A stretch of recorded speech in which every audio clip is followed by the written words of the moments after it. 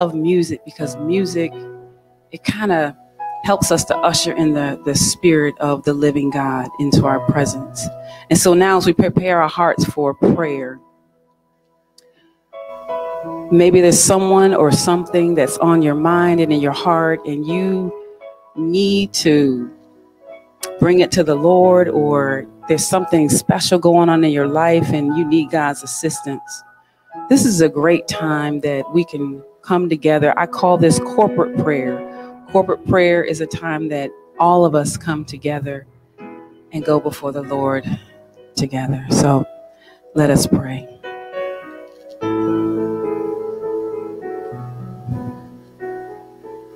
Oh Lord God, only you are holy.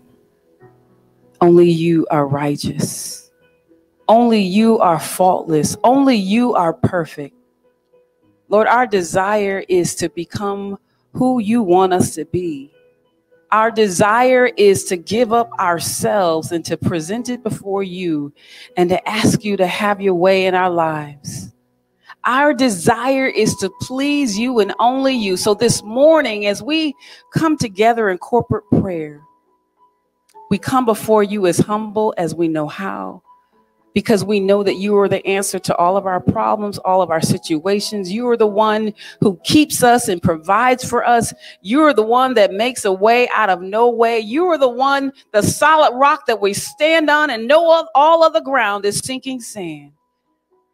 So Lord God, as we come before you, we ask you to hear the hearts and the minds that are here, that are joined together with me in worship and in praise. Those who joined me in fellowship with you in the spirit and physically, Lord God, I ask that you just hear our heart's desire, hear our needs, hear our struggles, hear our joys. Lord God, hear us.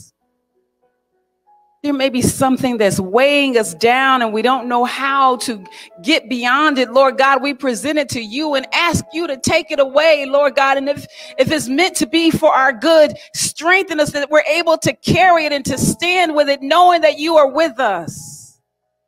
If we're dealing with sickness in our body, Lord God, give us the faith to believe the impossible, that you are healer and you can heal whatever our situation is. There's nothing too hard for you.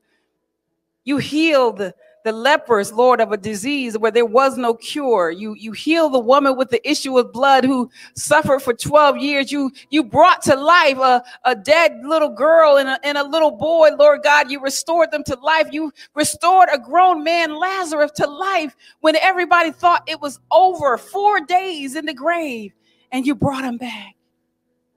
We know that you are a miracle worker, Lord God, and you do that for your children. But even if you don't do a miracle, we still believe that you are God, and we still believe that you have our back. We still believe that you love us incredibly. If you never do another thing, we thank you just for saving our souls.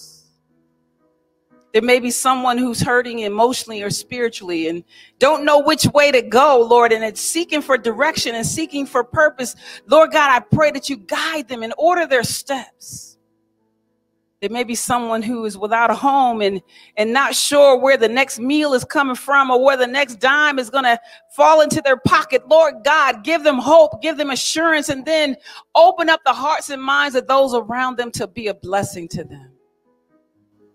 Heavenly Father, there are many things happening all over the world, and we know that you are in complete control.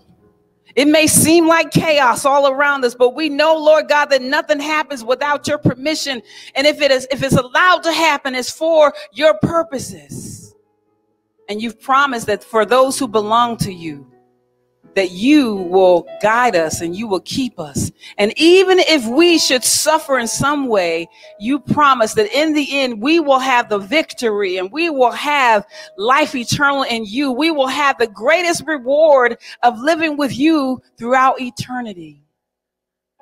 Lord God, for all these things, we bless you. We hallow your name. We give you the glory. We magnify you. Lord God, we just thank you. And we can't help but to praise you this morning. So, Lord God, for all the blessings that you've given to us, we say thank you, Lord. We love you, Lord. If there's something that's not right in us, fix it, Lord. Show us the way that we can be righteous in your sight. These things I pray and I ask in the name of Jesus, the name that you've given us, the name that through which you hear us, the name in which we are healed, the name in which we are delivered, the name of Jesus, which has all power, that even the devils quake at it. Amen. Amen. To God be the glory. Prayer time. Isn't it a beautiful thing to be able to go to God in prayer and to talk to our Father and to share our hearts and our minds? That's why prayer is such a blessing. As we continue in our worship, we're going to do a song of praise, or I say a song of worship, I should say. This is a song that I thought we would do today, a song by Sonny Badu. It's a worship medley. So join me as we prepare our hearts for the sermon. Tell him who you think he is. Tell him who you think he is.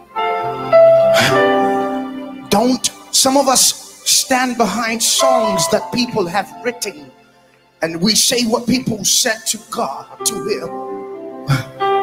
But he wants you to open up your mouth and tell him that you are God. Praise Jehovah,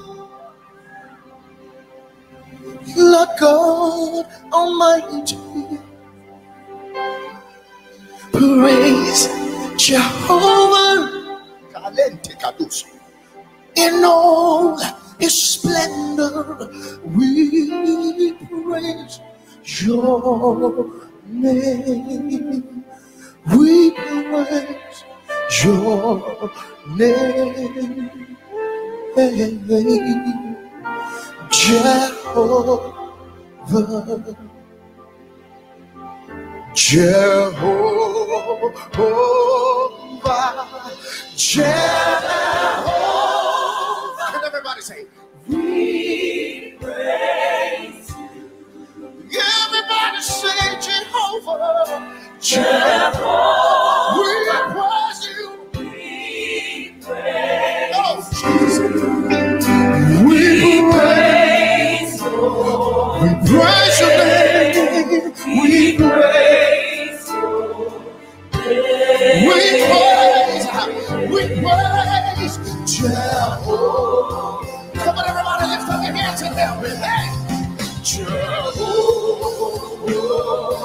Say, Jehovah. We praise you.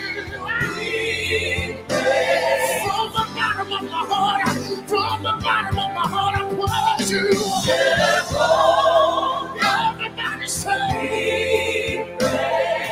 we praise.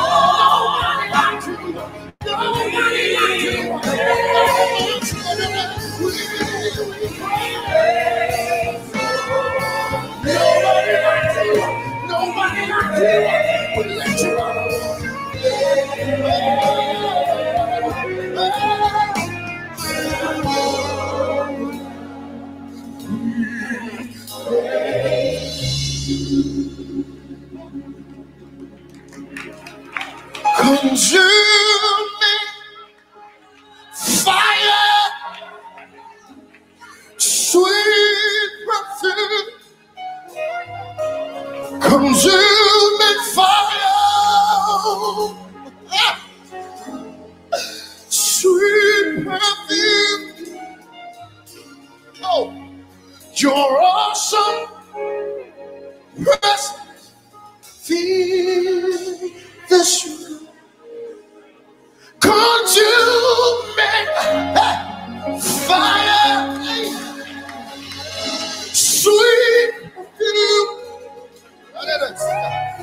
Your awesome presence.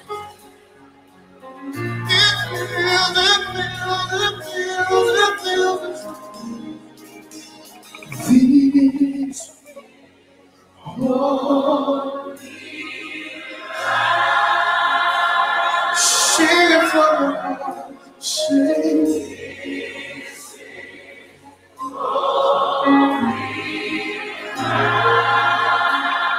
This is holy ground.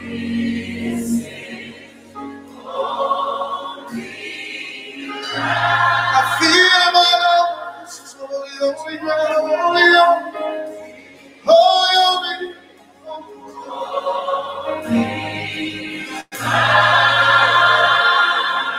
Somebody.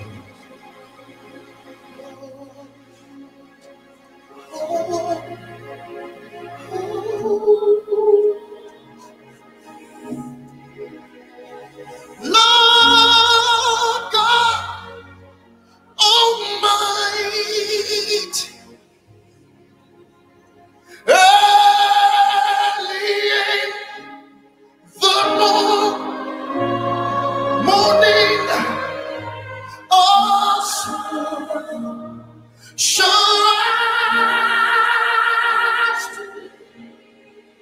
Everybody.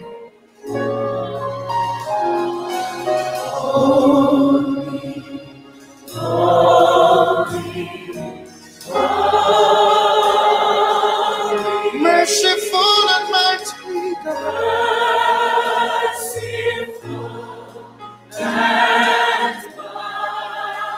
Lord, and three persons say, Lord,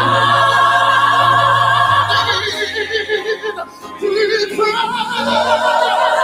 persons, blessed Trinity. Oh, Lord, Lord, Lord,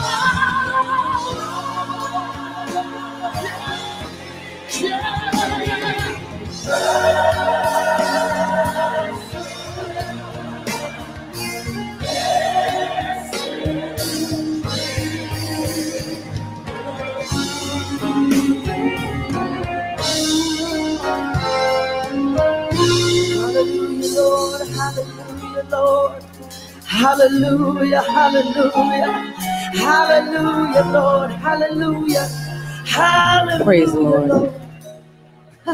Hallelujah. Blessed Trinity. Blessed Trinity. Hallelujah. God is good. Is he not an awesome God in three persons? The Holy Trinity.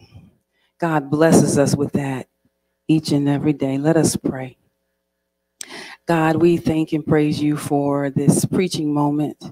We thank and praise you for what you're doing in the life of Walls Chapel. We thank and praise you for what you're doing in each one of our lives. Now, Lord God, sanctify me yet again.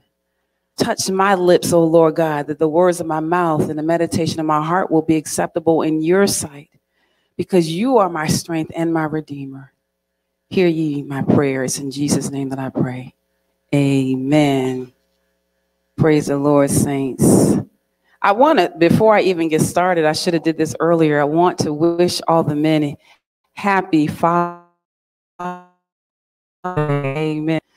Truly is a blessing to have a father. Mine died several years ago, and I miss him greatly. And it's days like this that I think about him.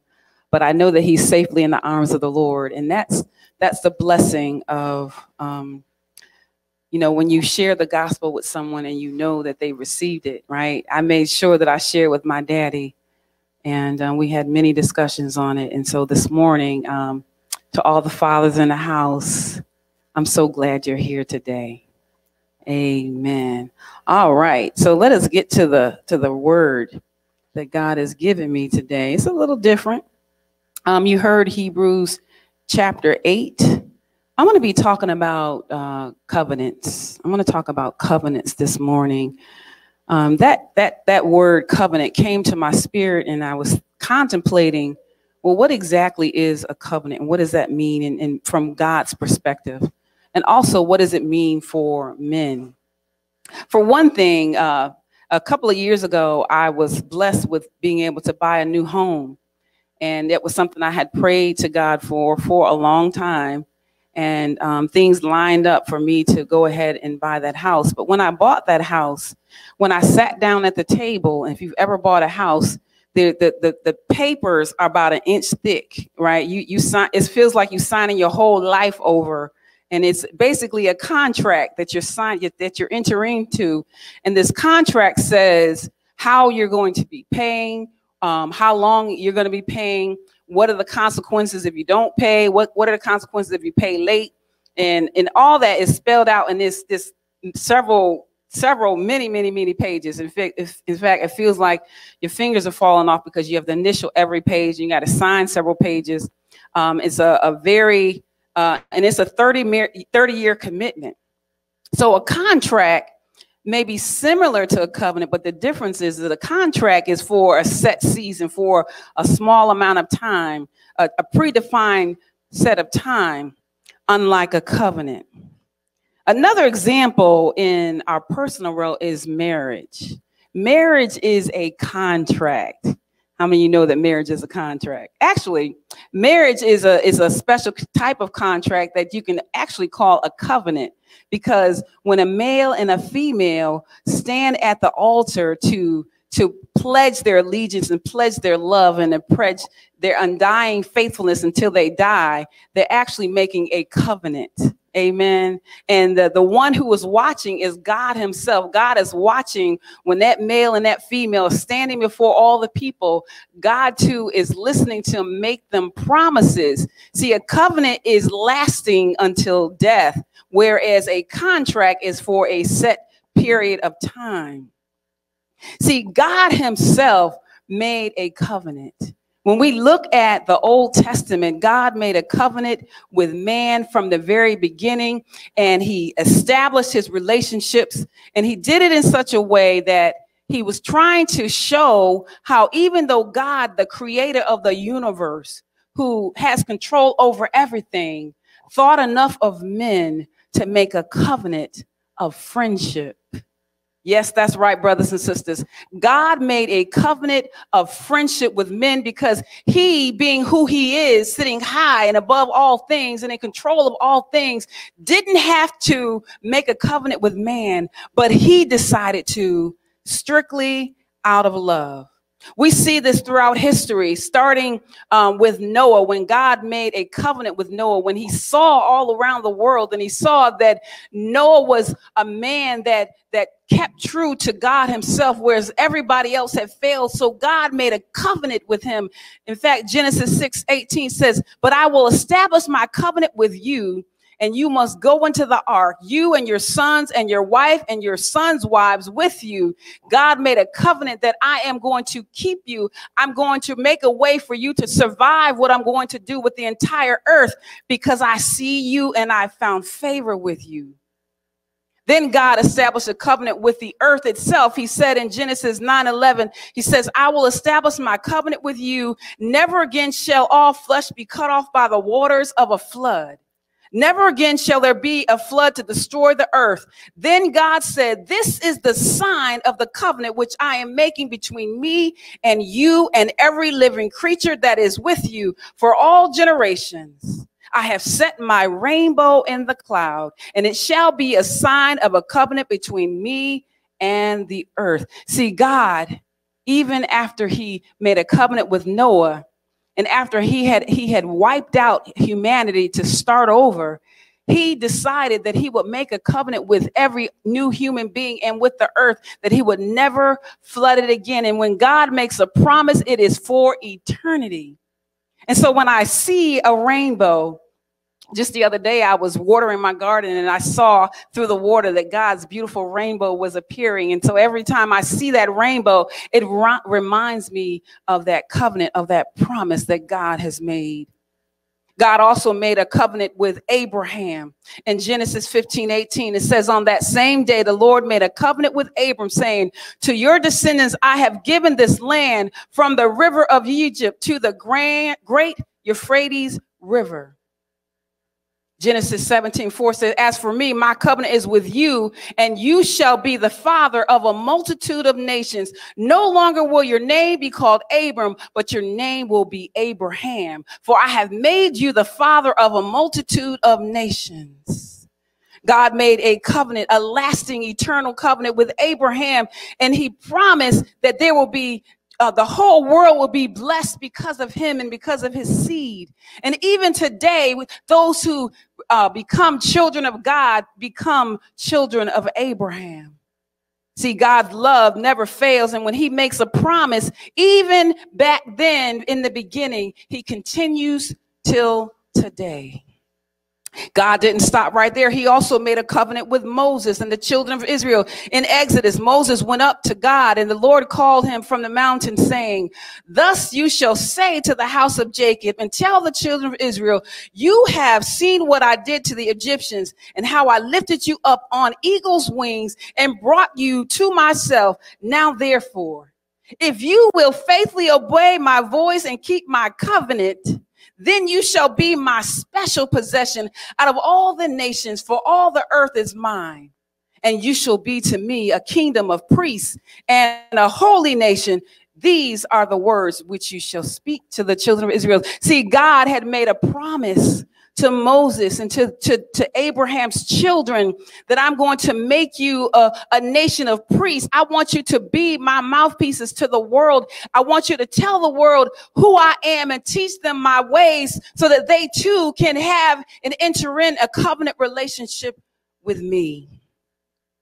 God, who is a wonderful God, still makes covenants. Hebrew chapter 8, verse 9 says, it will not be like the covenant I made with their ancestors when I took them by the hand to lead them out of Egypt, because they did not remain faithful to my covenant.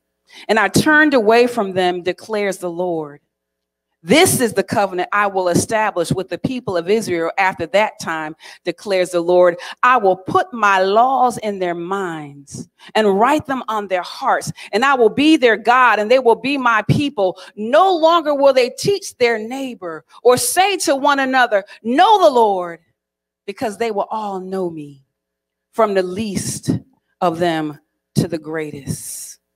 See, God made a covenant that continues on, and he started in the Old Testament in a covenant in which it was meant on obedience and obedience to the laws. But in the new covenant, in the new promise, God promises that the laws won't be in a book somewhere or on a tablet, but the laws will be placed in our hearts and put in our minds, that God will say that everybody who has a will, a desire to connect with what I've put in them can become my children. See, this new covenant is a greater promise. It's a better promise, because it's a promise that God says, if you are willing to receive what I put in you, if you're willing to tap into that thing, that spirit thing that's inside of you, if you're willing to give of yourself to God and place yourself at God's feet and says, God, use me as you will. God promises that he will do amazing and remarkable things. Jesus is the author and the finisher of this new covenant. Matthew 26:27 says, then he took the cup, and after he had given thanks, he gave it to them, saying, drink of it, all of you, for this is my blood of the new covenant, which is shed for many for the remission of sins. Jesus gave his blood as a new covenant for the remission of sins of the whole world. Why did God do this when he didn't have to? He did it because of love. God loved the whole world, that he gave his only begotten son, that whosoever should believeth on him shall have everlasting life. See, that thing called love, that covenant, when you make a promise unto death.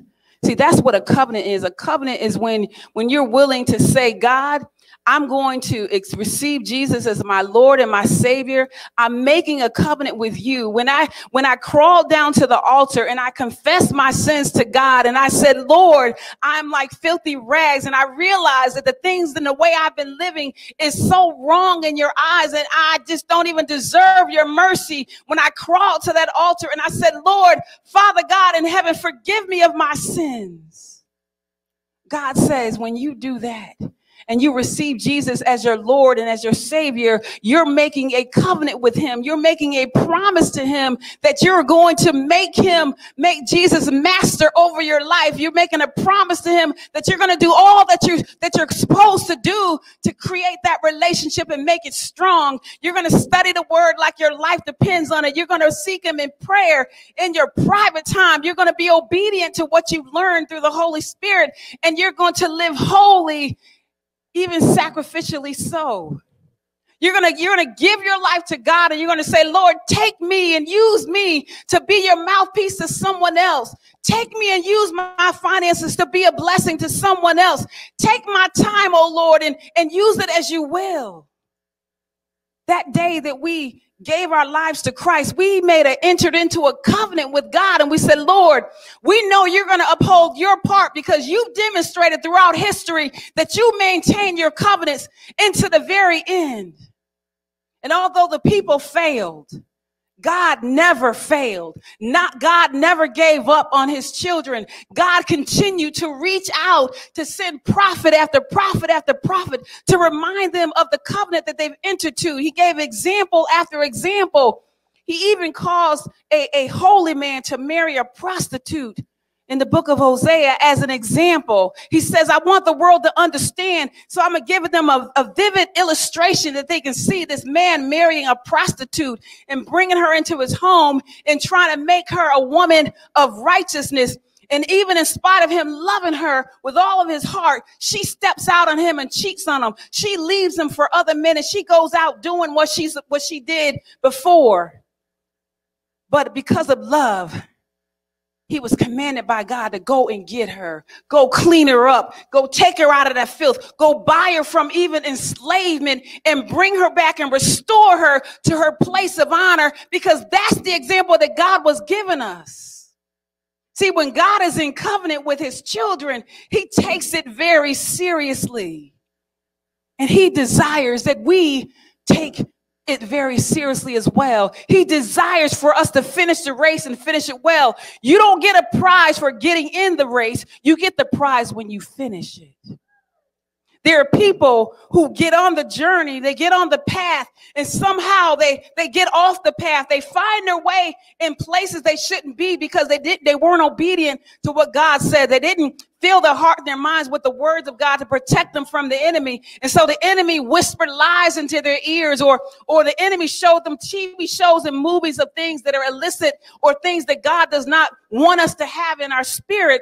And we fell victim to the traits of the enemy because we failed to obey God in his first thing. If we're seeking God with our whole heart and we're studying his word like it ain't nobody's business, when the enemy comes along, we got the word in our heart and it's buried so deep, we can see the lies of Satan. We can see the enemy coming from a mile away. And when we don't, we're praying constantly, so we know that God has a hedge of protection around us. So we walk in that boldness. We walk in knowing that God is with us. God wants us to really recognize that he entered into a covenant with us, and it is until death do us part. It's for eternity. But he wants us to finish the race and to remember that God does not forget his covenants. One thing that we don't really realize, that even today God makes covenants with us. Did you know that? That you can have your own personal covenant with God.